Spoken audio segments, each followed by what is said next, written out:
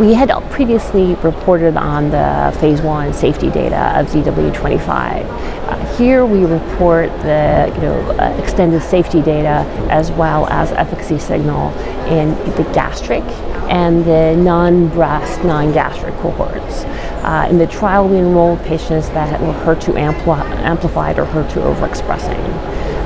Patients that had gastroesophageal cancer had previously been exposed to HER2 targeted therapy, and patients with other tumor types were allowed to have prior HER2 therapy. So overall, more than half of the patients had been previously treated with HER2 targeted therapy, and this was a heavily pretreated population. There was a median of 4 lines of therapy.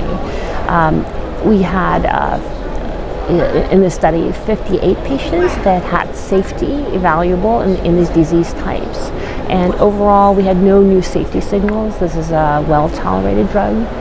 We saw that there were some infusion reactions or diarrhea that was medically manageable, no cardiac concerns. We had 46 patients where we were able to assess efficacy. Across the board, there was a 35% partial response rate. This was interesting in that we had signal in multiple tumor types. We had limited number of patients with biliary cancer.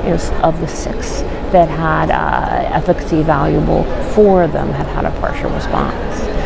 In addition, we had partial responses in the colorectal cancer group and gastroesophageal cancers, as well as other tumor types, including endometrial cancer and ovarian cancer.